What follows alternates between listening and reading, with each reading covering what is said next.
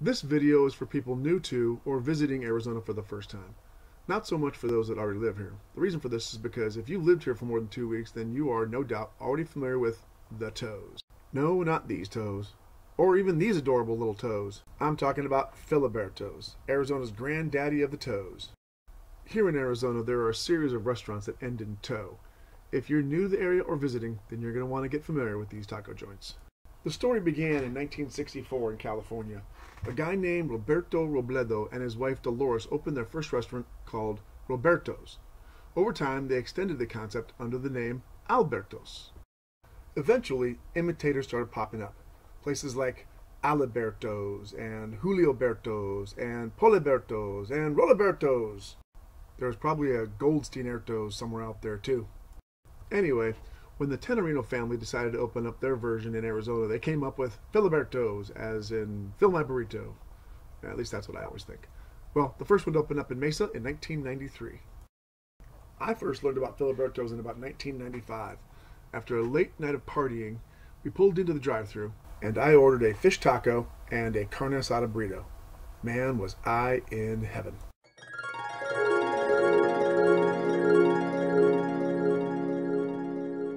Ever since then, Filibertos has been my standard of basic, fast, and cheap Mexican food. Heck, they even have a value menu. How much more American can you get than that?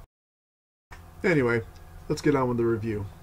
I recently stopped into my Fill My Burrito and decided to try a variety of their fillings. And since I'm trying to maintain my high-speed, low-drag physique, I opted for their tacos rather than burritos. I ordered an adobada, a carne asada, a lengua, and a grilled chicken taco.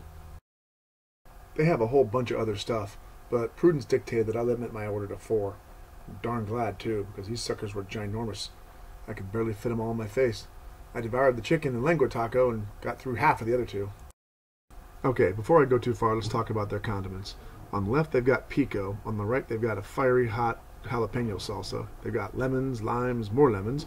And then you move on a little farther to the right, and you've got their tomatillo salsa, a runny red, some charred serranos, some goopy sauce, no idea what it is, and some spicy onions and jalapenos. Right about here is when some guy cut in front of me and I wasn't able to finish filming the rest of the stuff.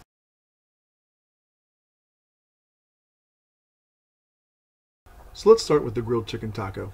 The taco was stuffed with grilled chicken, topped with guacamole and pico de gallo. My first bites weren't spectacular, but still good. Luckily they have salsa. The meat was a bit underseasoned, but it wasn't bad. I certainly wouldn't throw a stick at it. Next was the lengua taco. Most of you probably have no idea what this is, and once you find out, you'll probably not have the pelotas to try it. It's beef tongue. Yep, tongue. It was muy delicioso. It was fried crispy and topped with diced onions and cilantro. Taco didn't need any additional salsa. It was that good. I know some of you may be grossed out, but seriously, try this. Just put the idea out of your head and try one. You will not be sorry.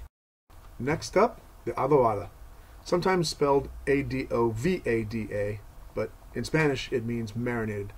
Classically, adobada is pork marinated in red chili sauce with vinegar and oregano, but it can refer to various meats and marinades. Not surprisingly, it's a New Mexican specialty. Anyway, I got one, and judging by how full I already was, I could only muster a couple bites. It's too bad though. I love adobada from Filibertos. It also didn't need any additional salsa. It was that good. Next up, my old friend, carne asada. Strictly translated, it means roasted meat. However, if you order roasted meat from Filibertos, you're going to get grilled steak pieces. It's usually made with flank or skirt steak, but I suppose you could roast any meat and technically you'd be right. Another side note, since the first inebriated encounter, I've consumed a lot of carne asada burritos from various outlets. In fact, it's become my measuring stick for judgment. You know, that one dish that gives you a clue as to how well a restaurant will perform? Well, for a deli, I go with a Reuben sandwich. For a hamburger joint, I keep it simple, go with a cheeseburger. But for Mexican food, it's carne asada, all the way. I have to be honest here. Filibertos isn't the best carne asada ever, but due to the nostalgic nature of the dish, I still like it a lot. So in the end, what does it all mean? Not much more than, if you're new to the area, or visiting for the first time, you really need to try Filibertos out. Heck, try any one of the toes out. It's a good baseline for good, Americanized Mexican food. The portions are huge, the prices are reasonable, and you won't be sorry. And trust me, try the lengua, or the cabeza. Don't be a sissy.